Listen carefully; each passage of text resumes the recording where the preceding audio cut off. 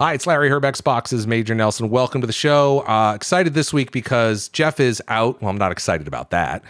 Jeff is out. Rebecca is not available this week. And I've been teasing this for a couple weeks. I have a very, very special guest. And I hope I didn't oversell it. I mean, I kind of feel like it did. So let me hit the button here. Ladies and gentlemen, you know him, you love him.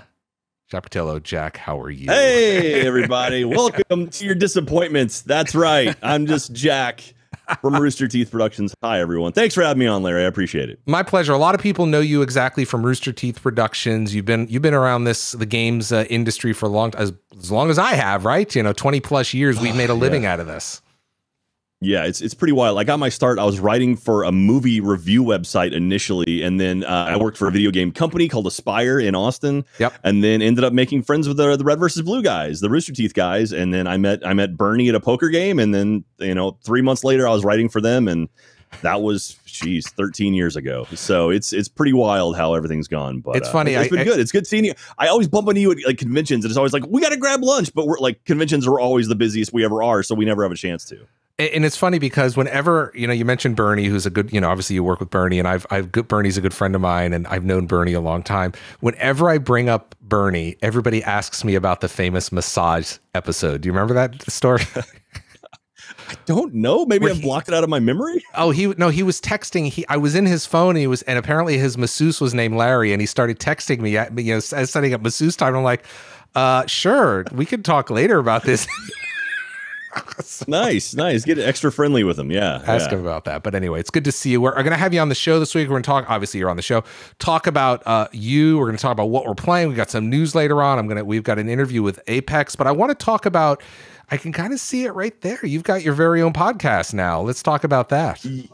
Yeah, so Annual Pass is my new podcast. You were actually on one of my shows forever ago, Keeping the Lights On, and we kind of went off on a tangent talking about theme parks. Right. And this little nugget of an idea of doing a theme park podcast was always in the back of my head, and we finally went for it. We've got it up and running now. It's over on anywhere you get podcasts, but yeah, it's me and Jeff Ramsey, who's another Rooster Teeth creator, and the two of us talking about theme parks. Pretty much anywhere on the planet. Like our dream is absolutely to eventually go to Japan. So we actually use the hashtag Japanual Pass. Yep. Now, why? Tell me about that. Why? Why? Because Disney Seas apparently is like the greatest theme park on the planet. And so my dream and my goal is to go there. Have you been there yet? The answer is no, but yes, but no. Okay. And let me explain. I was back in the late 2000s when I was going over to Tokyo all the time for Tokyo Game Show. So 2006, 7, 8, 9, 10, 11. I was going over there, and if you've never been to Japan, Jeff and I talk about it frequently because Jeff on the show, and he and I have been quite a bit, Jeff Rubenstein. And we stay in Tokyo proper. When I say Tokyo proper, I mean, it's massive. We used to stay in the Shinjuku area, and we would leave like 7 o'clock in the morning, go over, take a train from Shinjuku station to Tokyo, transfer. Then it's like an hour and a half to 2 hours out. So it was a full 3-hour commute one way. And so I finally remember one year, I'm like, you know what? We go by Disneyland, Tokyo Disneyland, and it's 2 stops more, and we're at the convention center. Let's stay at Tokyo Disneyland. Now, imagine trying to get that by the Microsoft corporate travel people going, what are you doing?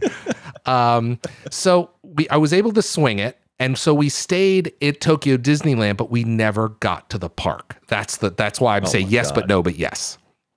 That's cruel. That is absolutely cruel. It's like, going to like the Shanghai parks, going to Tokyo parks, like that's a dream. I've been to Disneyland Paris, and it was a really weird thing because actually I worked at the Disney MGM studios, now Disney Hollywood Studios in Orlando. I did the Walt Disney World College program. Right. And so they have the Disney Studios Park in Paris. It's kind of the secondary park in Paris. And it's basically a copy of the Orlando park, but nothing's in the right spot. Everything's a little bit different, and it's really kind of off-putting, but it's like you recognize things like they had Catastrophe Canyon there, they had Lights, Motors, Action there, but it's like it's not where it's supposed to be. But anyway, but the Annual Pass though, it's a lot of fun. It's we release episodes every Thursday, and it's just me picking a specific attraction, going into depth on it, and telling Jeff about it, because Jeff is a new theme park fan. Right before the pandemic hit, he went to Disneyland with his girlfriend, and like his life changed, and so now he's super excited to like learn more about theme parks. And and we got to go to Universal Orlando and actually ride the Velocicoaster the day before it opened. Sure. And that was a blast. It was so crazy. And now we're trying to figure out stuff, but no, I would love to come traveling right now again has become difficult. So yeah, exactly. But I seriously, I would love to come on because I think I and I don't want, this is not the annual pass podcast, but I mean, I think I said to you before we got on the air here, you know, I've been to Disneyland and Disney World many times. I've had dinner at Club 33. I've been invited there. I've been into Walt's apartment right on the left-hand side as you walk into Disneyland. Oh, wow. So I mean, I would love to. In fact, I wanted to show you this. Yeah, this is something I'm very proud. Love to have you on. This is kind of something fun that I have, and I don't know if you can see this. But this is, my wife got this for me. It's back in the day before they had these, you know, all-day passes, you had to buy ticket books. Mm-hmm. And this was a rare ticket book from 1957 and 58 for Disneyland. And so I have that framed in my home office here. So I wanted to show that. And I noticed on there too that there's no e-ticket because the first e-ticket attractions, I believe, were the monorail and the Matterhorn, which we just did an episode on Matterhorn. So so you only see the A through D's there. Did you talk about the basketball court? We talked about the basketball court and the climbers, you know, when they get up there, when they get bored. Actually, I don't know if you've watched the Imagineering story on Disney Plus. It's incredible. Yeah, and they go into depth on that stuff. So anyway, I could ramble on and on and on about theme parks and Disney and Universal and all that. But we should probably talk about some Xbox stuff, right? Let's talk. Well, first of all, welcome to the official Xbox podcast. We've got a bunch of stuff. What have you been playing lately? I mean, with all your theme park and what have you been playing? I got to ask you that. Man, honestly, the most I've been playing of any game, I'm just like, we're swamped right now with a bunch of stuff. The biggest thing I'm playing right now is Minecraft, honestly. Yeah. We've just started up a brand new world in Minecraft where we have all the different kind of legs of Rooster Teeth in the same server. And so the idea is like we have an Achievement Hunter area, we have an RT animation area, we have an STF area, and then everyone's got a building on their own and their own little thing on this one massive server. And then we'll have competitions. So almost like Survivor, where we can like mix everyone together. And so using some mods and stuff and having a blast with it. But it's such a great game. Like a game like that, it never gets boring. You can always find new stuff, and especially the modding community has been amazing too. And they add so many things to it, like the MC Park server. I don't know if you've ever been on that, but there's actually a full-fledged one-to-one theme park server that's awesome. You can go ride rides at Disney World. Anyway, again, I'm getting back to theme parks. I apologize. No, that's quite all right. All roads lead to theme parks. Yeah, it's interesting because Rebecca, who's usually on the show, who's off this week, she handles some of the PR for it. And to your point, there's always something to do, but they're always adding more as well. Right? I mean, there's always something going on. Yeah. And Minecraft is one of those titles. I know in my neighborhood, all the parents will come up to me and say, "Is it okay if my kids play Minecraft? Because it's not really a game, right?" And I'm, "No, it's not a game." So it's virtual Lego is how I described it to my sister when her sons wanted to play, and so they love it. And those guys, it's a combination of virtual Lego, but also it's kind of the modern sandbox. Like you and I, when we were growing up, we would go to the playground and learn. And if you get into a fight with somebody, you get kicked off the playground or something. But here, you get kicked off a server. Right. So that's true. That's right. True. So it's just it's just the social constructs are just kind of transferring over a little bit. I don't want to get too deep. So Minecraft, you're playing Minecraft. That sounds great. Yeah. Much like when we were children running around with diamond swords trying to kill each other, and withers and whatnot. So but it's I mean that the new there's new Assassin's Creed DLC coming out pretty soon for Valhalla, so I'm looking to wrap up that story. And now the rumors are, I guess they announced it finally, the new like Assassin's Creed world or whatever they're building up sounds wild. I don't know. I dabble my hands in a little bit of everything right now. What is it? Pressure washing simulator has been on the list of things. It's pretty much anything that's relaxing and peaceful is what I go for. So maybe what's not relaxing, what's not peaceful. Did you play the Halo Infinite technical beta last weekend? Did you get a chance to play? I didn't, unfortunately. My wife's 30th birthday fell like over that period, that window. And so, I was pretty much with her. We had friends coming from out of town. And so we spent all that time. And then I'm like, okay. And it's over. It's like, and we're done. All right, and scene. That's okay. I'm going to dive in head first when I can get my hands on that again. Yeah, so that was a lot of fun for those of you. I had it was interesting because it was they tweak the playlist. So sometimes you're playing against bots, sometimes you're PvP. And I was really excited because Friday night I got in there and I think I got like 18 or 20 of the 50 kills. And I was like feeling pretty good, Jack. Turns out those were like recruit or scout level bots. And then Sunday night I played against the the Spartan bots, and it was bloody. I think I got 1 kill. It was. But yeah, the game felt really good. Yeah, I'm pretty garbage when it comes to PvP. So yeah, anytime it's like me versus another human, unless it's Griffball. Griffball, I'm actually pretty happy with. But when it comes, you put a gun in my hands, I have no business being out on the field. Griffball, that's just such a classic callback. I mean, that was such one of the greatest things. I mean, you guys work on so much fun, and that was such an organic, lovely surprise that came out of Rooster Teeth, right? Yeah. That was a it was a video called DIY. It was the launch of not it was Forge was in Halo 3, right? I think it was 3, yeah. Yeah, and so in Forge and Halo 3, they developed there was a map where it was kind of like a big open world. And so the guys just kind of made this map, and it was like, oh, let's make a sport out of this. And like, you know, you can do modifiers. So like anytime someone grabs the ball, they go orange. Yep. And then you have to kill that person, and it's hammers and swords. And it was like they've developed into a thing that's now like official, is like canon as part of the game, which is absolutely crazy. And but yeah, I mean, aside from like I kind of drifted away from before the whole like passing came into play. Right. So but I can still handle myself pretty decently with a hammer and sword and playing some Griffball. But you can still hold your other than that. So that's I got to play. I'm looking forward to seeing how that comes back. But what else do we have? I've been playing a little bit. Have you played Hades? Hades on the console is out. In fact, it's coming to Game Pass this month. I got a chance to play it a little earlier. I've had so many people tell me to check it out, but I haven't gotten a chance to actually play it myself. So I'm playing. I'm woefully behind. Death's Door, which is also I'm into. The Ascent, which we had an interview last week, is out this week. I mean, it's just crazy. It's and then of course we talked a little bit about Apex. And were you ever an Apex Legends person? Man, I liked Apex because Lifeline was great. I love being the healer. That's always my jam. That's always my go-to. I was Mercy in Overwatch, and anytime I can be a healer, I'm down. So you're support class. Exactly. You put a gun in my hands, I got nothing. But you give me a syringe, or you give me some paddles. Like okay, maybe I can do some work and help someone who's better than me. But yeah, even like I remember Battlefield Bad Company 2, the medic class in that was like the best medic class ever. Right. And I'm hoping now with Battlefield Portal, I think is what it is, that maybe it looks like I saw like the paddles versus knife thing, and I'm like, okay, maybe there's something there. Maybe I can actually jump back in and do some work. You know, it's funny. We had an interview a couple weeks ago with the team from Battlefield about Portal, which for those of you that don't know is kind of it's their version. If you play Halo, it's kind of like Forge, but not really. You can kind of set up rules and things like that. So it's a different take on it, but it allows you to customize it based on what the community does. So I guess I'm going to say right now, Jack, talk to Jeff. I want some Griffball in there. Man, Battlefield Griffball. I didn't even know how that would work. Right. That'd be crazy though. I mean, if you could do, because Griffball is typically 4v4. Right. So I wonder if you could do just like 30v30, get silly with it. Or 30v30 of, tanks versus infantry or something. It would be ridiculous. Yeah.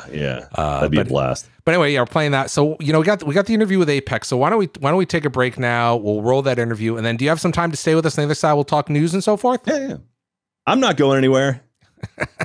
I promise. Okay, I promise. We're going to go do this interview. When we come back, Jack will be here. He will not be on an attraction. I promise. I hope. Okay, here we go. Well, maybe.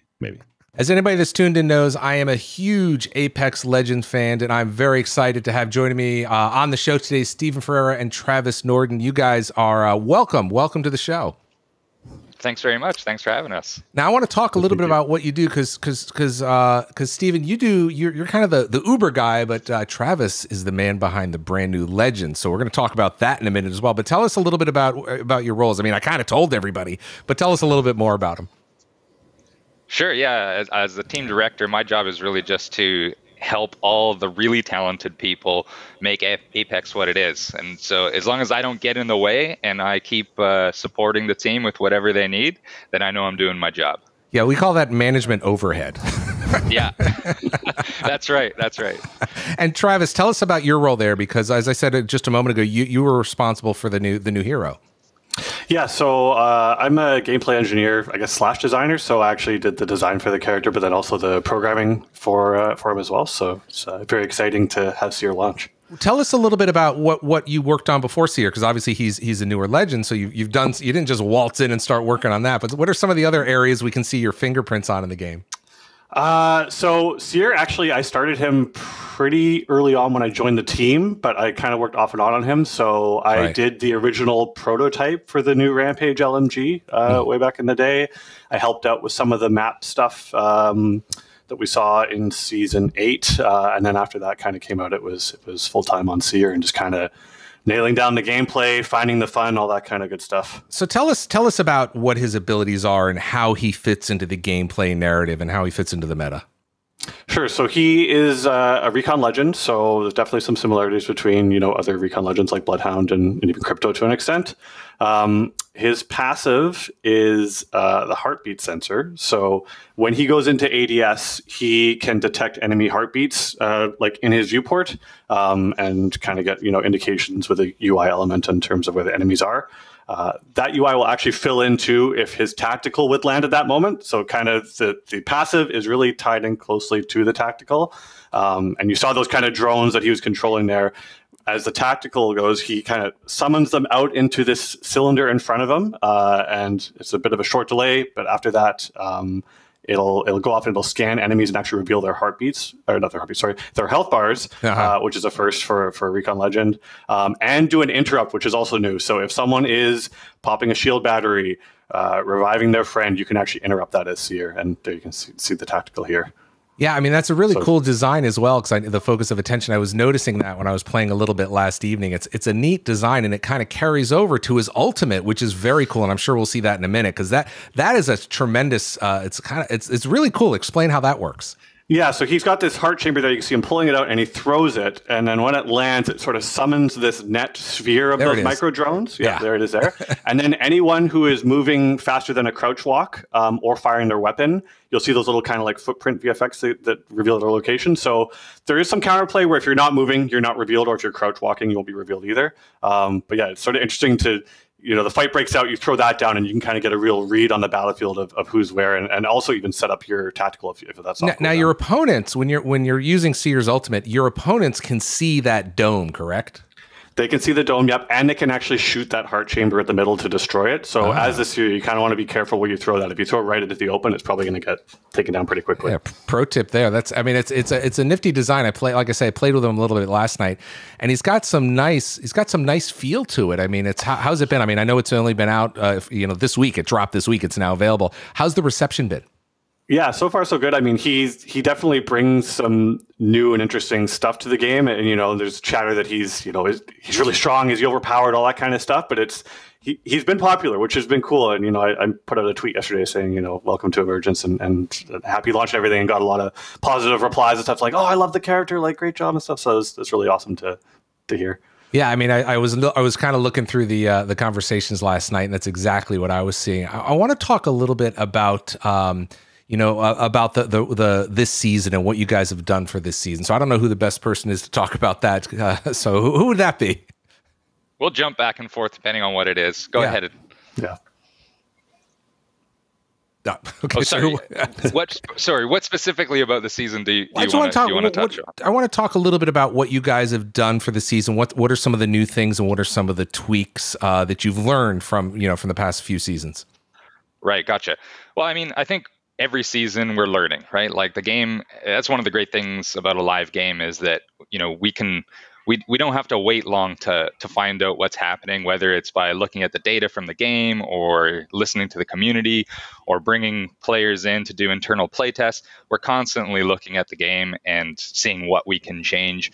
And as we introduce new elements to the game each season, it really by nature shifts the meta quite a lot that we have to always be adjusting kind of because we're adding things to the game. So, season to season, you kind of see some of the similar things that we drop, and this season's not really any different in that regard. Seer adds a new legend coming into the game, means that we shift around, what we expect to see in terms of pro play meta with characters, but also in more casual play. With the new map, that's always a very big one. Yeah. And that's one of the ones that we really tried to adapt to how it's being played to date. So we're pretty excited about the changes to World's Edge. We got a couple of big changes going on there. One mostly in the north end of the map. So this is one of the big kind of themes for this season, was trying to get more the drops being spread out a little bit more and using more of the map. That's one of the advantages that World's Edge actually has, is the size and the amount of POIs. But we noticed that there's some of the areas aren't used as much as others. So particularly the north. So where we used to have refinery, we actually changed that POI out and replaced it with climatizer, which is a much larger POI. It has a lot more loot. It has a very different type of gameplay experience there than was there before. With the type of buildings and structures and landscape, it's much more separated now, because if you remember the fissure that broke up Fragment and created that big separation, that's now extended all the way to the north end of the map. So we have that same kind of separation gameplay, but we've added a new element to it this season, which is similar to what we had when we introduced World's Edge, with more dynamic movement in the train. We've done the same thing with gondolas specifically for the new POIs. So you use these gondolas to kind of traverse the big gaps that are created by the fissures, and that creates more of a spaced out type experience in those POIs, given that they're much bigger as well. So that fissure kind of extends, like I said, down from its origins in the center of the map up to the north. And then when we get to the center of the map, one of the other big changes that we had, one of the long-standing popular POIs that's been there from the beginning of World's Edge, Sorting Factory, we've replaced that with Lava Siphon. So the idea is that, World's Edge is coming apart. We're pushing it to the extremes. It's starting to really, really crumble at this point. And so Lava Siphon is just one more attempt to try and keep things together. And so that POI has a similar style gameplay to what you see in Climatizer, in that it's separated by a giant lava pool. It's got gondolas connecting the different buildings across that POI. And it's, again, that was already a large POI, so it already had a lot of space for a lot of squads to drop, but it's a very different play experience that you're going to get in there now. Along with that, there's a couple other smaller changes that we made. One was around Train Yard. So Train Yard's always been something of a peculiar POI to say the least. And yes, yeah. There's obviously a lot of vertical gameplay. There's a lot. It's quite, even though it's not super big, the way it's laid out and the way that you have views into that POI, it's really easy for there to be a lot of squads to end up there and constantly churn and get third-partied in that space. And so it becomes somewhat of a fortress to kind of hold and keep getting churned over. So we wanted to clean that up a little bit and remove some of the frustration that we've heard players talk about there for some time. And so we've cleaned that out, and as part of the destruction of World's Edge and the instability you saw maybe in the teasers, the rumblings happening in the different loading screens and things like that, part of that earthquake ends up leveling out Train Yard. So it's a similar POI in that it retains some of the same elements, but it's a little bit streamlined and cleaned up. Aside from that, we always try to change and kind of make it more efficient for how people move from POI to POI in the map. So there's a couple small changes that we made about how you rotate around the map as well, but that's a big one for us. Yeah, it's interesting. You brought up, one of my favorite drops has always been Sorting Factory, because I just always love the verticality of it, and there's just enough. You can easily drop over the side of the cliff if you run into too many problems, or the train used to come through there. So I'm going to be very interested to check that out. But that was always one of my favorite spots. You said something right at the beginning there that was very interesting. And I think a lot of folks, maybe they know this, maybe they don't, but because it's a live game, you guys are constantly updating it and it's connected, and people, you can see the data and matchmaking, but you're able to kind of look at the heat maps. I know that we used to call them, when I was working on some of the Halo titles, it was the heat maps. So you could see, and that's more of a map of here's where during all of all of these matches, here's where a lot of the people are having these interactions. And it's interesting because I assume you have the same thing, and you're able to look at that. And that's why you made those changes for the north end of the map, because your heat map was probably pretty cold up there. Yes, yeah. Which thematically actually makes sense, since we also increased the amount of snow on that side of the map. We kind of dialed up the ice and fire for the map overall as well. But definitely, that's one of many kind of data points that we use to figure out what we want to do next. And there's a lot of different inputs, and a lot of it is also just creatively what the team is interested. They've got an idea, and it'll fit nicely into a certain area. And so all of those things are obviously taken into account. And then, the outcome is what you're seeing in in Emergence, which I think is it's pretty awesome. I'm loving playing it, and I'm excited to see everyone jump in there this week. Yeah, it looks amazing. But it's I'm looking forward. I had a little bit of time with it last night. I need to spend a lot more time with it now. It's available now. Travis, I want to talk to you about, you mentioned it a moment ago when you were working on Seer, the Rampage LMG, and I don't have that video available right now, but tell us a little bit about what this LMG is all about. Yeah, so Rampage LMG is another, heavy ammo LMG. The Spitfire has been moved to the care package for this season. Obviously very strong weapon last season, so that's been moved there. Kind of made room for the Rampage to come out onto the ground loot.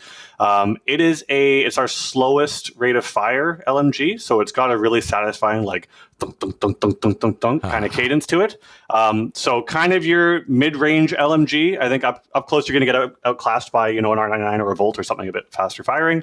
But it does have this unique mechanic where you can actually take a thermite grenade and put it into the Rampage to increase the rate of fire. So it's got this cool animation, opens up, stick that in there, kind of like the Sentinel can get charged by the shield batteries. Yep. And then the rate of fire goes up significantly. So kind of the play pattern I like to do is, poke from afar with it.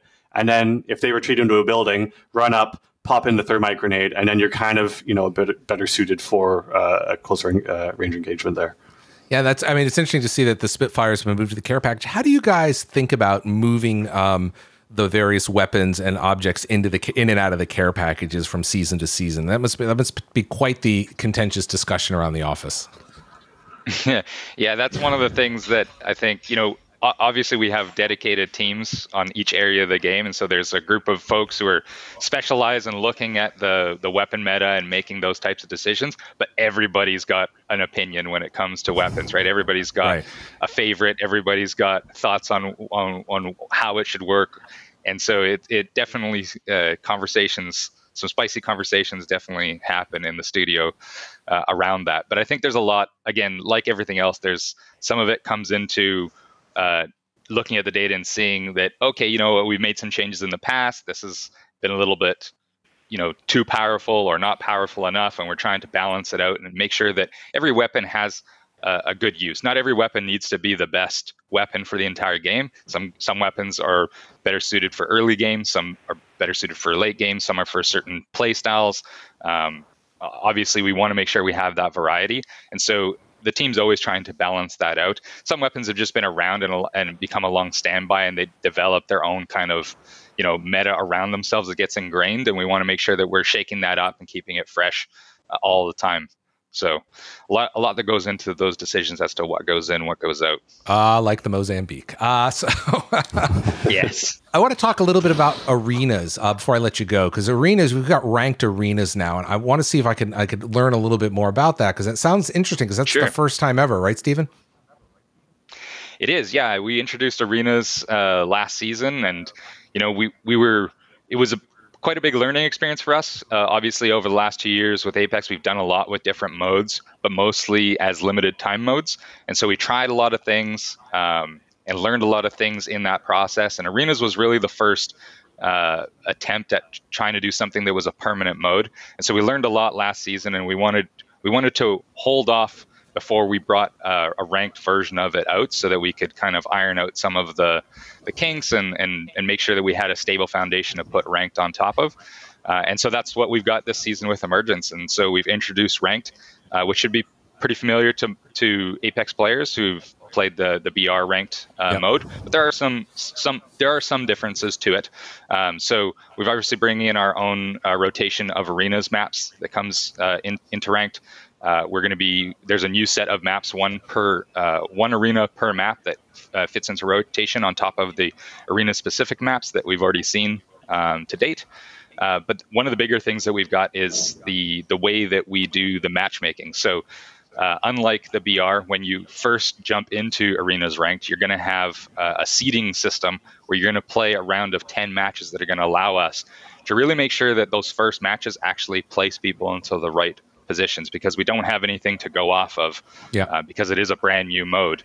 And so you're going to go into those first 10 seeding matches, and that's going to really establish the beginning of your MMR, which is going to be separate from your season rank. So as you try to, get up to silver, gold, predator, etc., that's going to be detached from your actual MMR, which will fluctuate separately to make sure that we're always got even and compelling matches for everybody, and that there's actually a challenge and a good experience being retained that doesn't impact what your rank is. The other thing with the ranked system is that it'll maintain your highest peak rank. So if you were to come up to Predator, but then drop down, you earn based off of what your highest goal setting is, not what you're currently at the end of the season. Right. And to that point, there's no split mid-season like there is in BR. So there's no reset halfway through. It's just for the entirety of the season, you'll see how far you can get in the rank system. Well, everything we've talked about is now available in Apex Legends. I want to thank you guys. Travis, thank you for all your work on Seer and the LMG. Appreciate that. I also want to say, Steven, thank you very much for all your work there. Getting the team together and getting them all focused. Appreciate all the work you guys done. Pleasure. Any final words before I let you go, Steven? I just hope everybody enjoys jumping into Emergence, and we can't wait to get in there with you guys. All right, Travis, what about you? Anything before we let you go? No, just same sentiments. Yeah, really excited for the launch of Emergence and hope everyone enjoys Seer and playing it. All right, thank you to my guests. Apex is a huge, still love playing it, Jack. Maybe we should play sometime. You don't want me on your squad. Oh, stop. I appreciate the offer, but I mean, maybe I'll bring you back to life a couple times, but that's about all I got. I tell you, we got to speak. It's funny. We got a little bit of news here. Let's see if I can find where it is here, because we've got some nifty stuff going on. We have, I don't know if you've seen this. I've got a video to show this because this is actually pretty cool. Okay. So let me go ahead and roll this in here, and you will see that this week we announced for Halo fans, if you use Waze on your mobile device, you will get directions from Master Chief. Check this out. Right? Wow.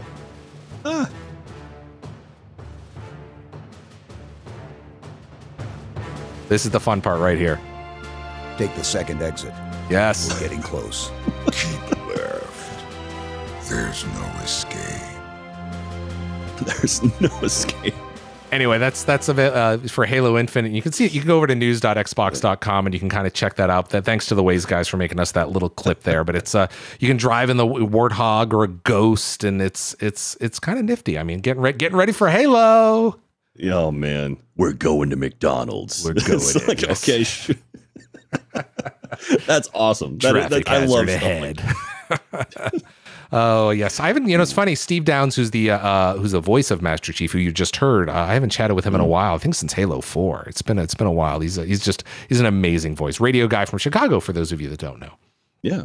Yeah. It's so funny when you see those unassuming voice actors where it's just like you wouldn't give them a second glance on the street, and then you hear their voice and you're like, oh my gosh, like the gentleman who does the voice work for the announcer for Halo, the right. Overkill. That dude just seems like someone's nice grandpa. And then he drops the voice and is like, that's the guy. I've been listening to him like my whole life. Do the voice. Yeah, it's interesting because people say that I have a good voice, and I don't think so. But I remember, who told me I had a good voice, Jack, that I was blown away by? I was doing an event for the Assassin's Creed movie. Okay. And I was hosting it, and all of the stars of Assassin's Creed were there, and it was an amazing time. And sitting to my left was Jeremy Irons, Scar. Oh no. Oh, he's got a great voice. Right? My gosh. And we were practicing, and I was doing my opening. We're doing hi, I'm Larry Herb, Xbox's Major Nelson, and he says, oh my, you have quite the voice. And I was like, Scar just said that. That's so cool. So, now, see, I've been told I have a face for radio, so that worked out for me. Where up until recently, it's been my voice the whole time. So, anyways, a couple other things we got coming in here. Let's see if I've got do I have this all queued up? Yeah, I do. It's we have. Have you seen this? This is a brand new controller. This is the Aqua Shift Special Edition. So this is look at those grips on the back. That looks so cool. This is exactly here's kind of the close up of the front there. So take a look at that. That's pretty. It's got a nice shimmer to it. It's got a color shifting. It's painted like a boat. I love it. It's you know what? I'm gonna let the design team know that Jack says, quote, it's painted like a boat. That'll be the back of box quote.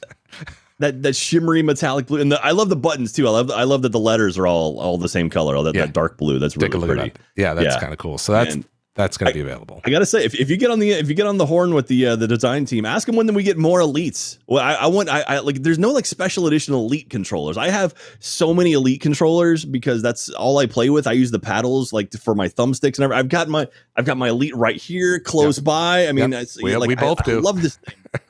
And because with someone like us, like we play video games for a living. And these are essentially our tools. So you want to have the best tool you possibly can. And ever since the first Elite came out, it's like, I can't imagine playing on anything else. But, we get the white one and we get the black one. But give me a shiny blue one. I will let them know. I'm rambling now. It's okay. I will let them know. I wish this is not a product announcement. This is a product request. So I will be sure to let them know. Yeah, it's funny because we were talking about Halo. In Halo, in Infinite, in the beta, at least, I don't know if it's going to be like this in the final version, but you had to hit up on the D-pad to mark.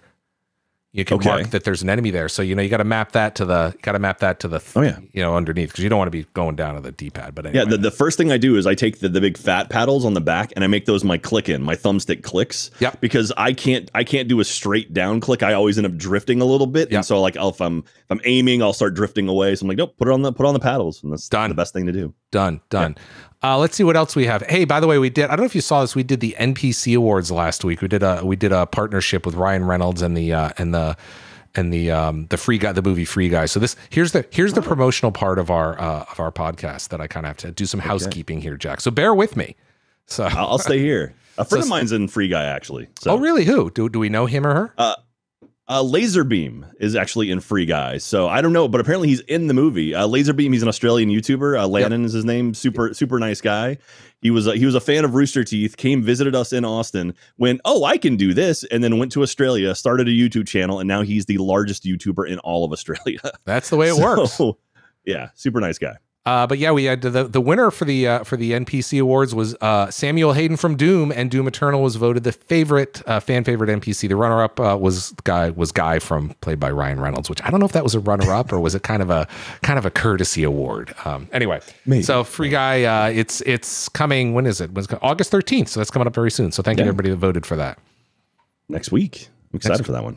August is flying by. I'll tell you that. We are almost, most people are on holiday like Jeff and Rebecca from this show. No, we're still working. We are still working. Let's see what else we got for news. Trapped in this room. We got actually, this is actually really interesting. What do you play what do you have for your main display for playing games? I have an Asus 1440p 185 something. Okay, so I'm talking about like in your living room. What do you play on there? Do you play on OLED or? No, I just have an old school, 4K TV. It's not an OLED. I haven't stepped up to that level yet. So got it. But it's nice though. It's good size. I think like 65 inch. Oh, okay, so that's fine. I mean, the reason I ask is because there's this product that Samsung makes called, and then Samsung is an official partner for Series X in the US and Canada. They have this cool TV, and it's for the frame. And what we're doing is, this is actually pretty interesting. Take a look at this. So this is for the 20th anniversary. We've loaded some of the is this going to play here or not? Yeah, I guess it will. Here we go. We've loaded some some iconic imagery from Xbox. So in joining in the Xbox's 20th anniversary celebration, we've collaborated with Samsung for an Xbox Through the Years collection of iconic game artwork, which are available exclusively through the Frame Art Store, and you can check that out. It's a beautiful TV with customizable bevels, et cetera, et cetera, et cetera. So it's I think I have seen this TV. Yeah, so basically when it's off, it's doing a slideshow. It's not just black, right? Exactly. When the TV is off, it just it goes through and it just cycles through them. So that's what it looks like. I mean, that's amazing. So we got Halo, BioShock. These are just a few of them. BioShock, Elder Scrolls 5, Skyrim. You'll be able to find, if you have a frame, if you're one of the lucky people that have a frame, you can find these 4K images in the Frame Art Store at no additional cost. And if you want a frame TV, check out Samsung.com. So there you go. I don't know. I'm just saying, Samsung. I got this big gap above my head right now. I moved some stuff around, so if you need to fill something, yeah, let me. There you go. There you go. That full screen. There you go. See, there you go. So back there, I moved my Falcon over, and I've got some other Lego stuff that I moved, so I have room now. Right. Just saying. All right. Good spot for a TV. Or or we could have put it over here, but anyway, we're done with that. Let's get back to you and I. So let's see what else we have for news. Is, you know what? And I know you're a fan, Jack. I'm a fan. of Game Pass. Ooh, Game Pass. Larry, right there, biggest game of all time. You can see with your own eyes the Microsoft Solitaire collection. Okay. I have been waiting to play that. I love me some Solitaire. No, I got actually, for what it's worth, Skate and Skate 3. I love me some Skate, coming from EA Play as well.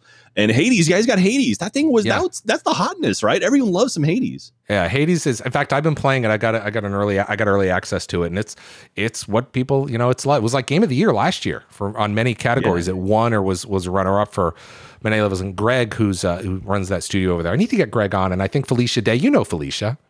Yeah, absolutely. Yeah, we run in similar circles. Yeah, we all kind of run in similar nerd gaming circles, don't we?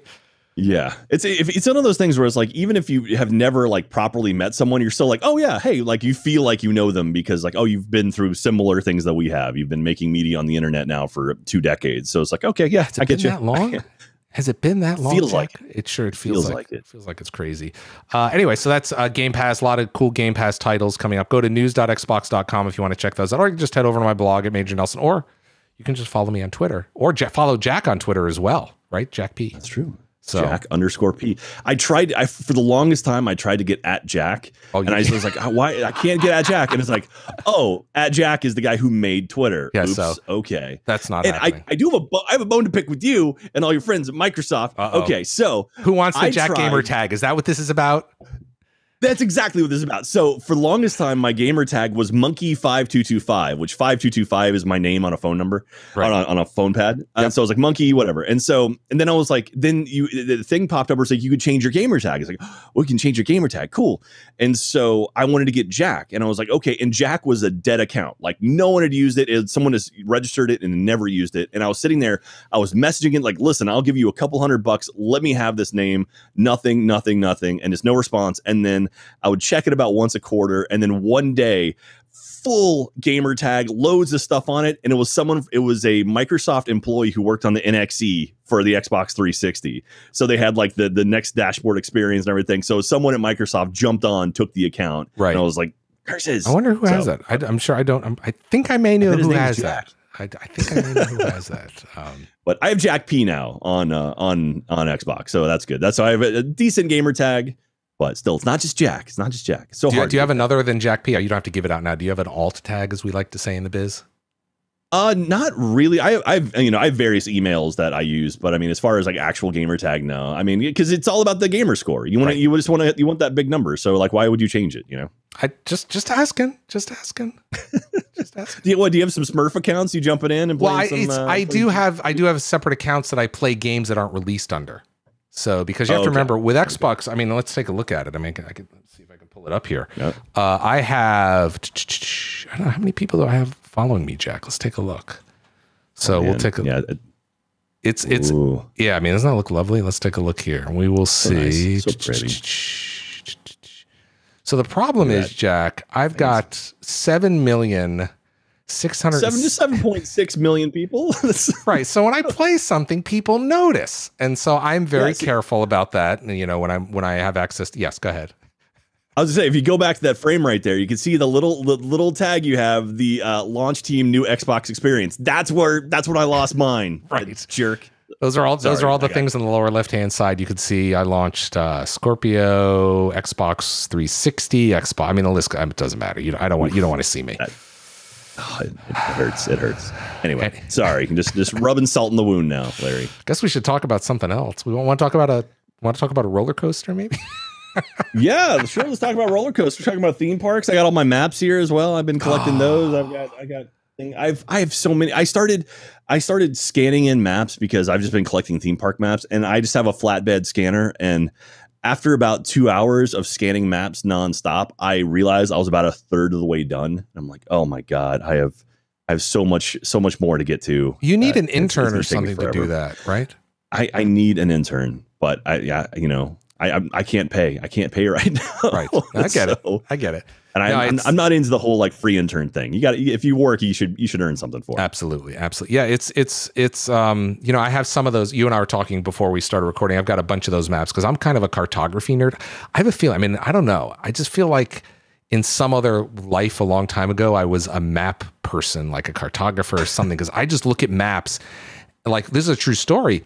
When I was growing up, you know, when you're a little kid, you put stuff on your walls, and I had maps on my walls. And one of the greatest maps I ever had, I think my mom got it for me. It was from a National Geographic, and it was a map of the moon.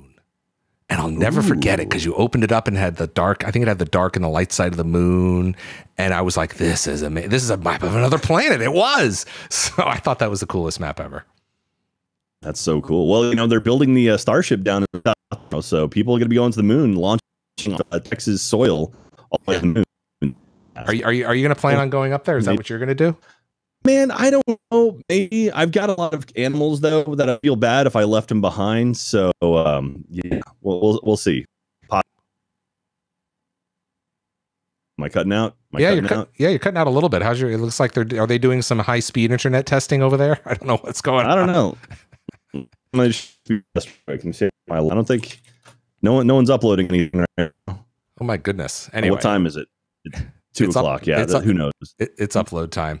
Well, you know what, Jack? Maybe this is a good time that we wrap up. Let's go ahead and plug your show, the Annual Pass, a little bit more. Tell people where they can find it, and then I'll let you go if they can hear you. Yeah, absolutely. Yeah, sorry if I'm still here, if I still exist. I don't know if you can still see me in the frames.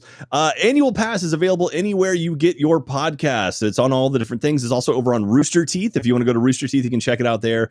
Every single week, I ask a question of the community who listens, and I give away a park map signed by myself and Jeff Ramsey. So so go over, check it out, listen to it, and spread the love and the positivity that comes with theme parks. And let me keep doing my show. So thank you very much, Larry, for having me on. Jack, I got to tell you, it's such a great. I want to come on your show. I've got tons of theme park stories to share. I mean, I'm not gonna overstay my welcome, but I think I've got enough for maybe more than one episode. I'll just say that. Oh wow. So, okay. Well, we'll start with one and see how it goes from there. Yeah. Well, it's up to the audience, but I've also loved to see Jeff. I haven't seen Jeff in forever. Oh man, yeah. It's been. I mean. You came on our show. You came on Keeping the Lights On, and that was probably May of last year. It was a little bit over a year. Yeah, a little bit over a year ago. And I was down in. Do you remember when I came down to your offices? Wow, that was like 4 or 5 years ago. Oh, that's right. Yeah, you came to the studios. Yeah, it's all different now. It's all being moved around. It's crazy. Good. Well, is Bernie moving you guys offshore for tax implication purposes? Or what? Dude, Bernie is actually, he's moved offshore, so he's no longer living in Texas anymore. Where does he live? He's moved elsewhere.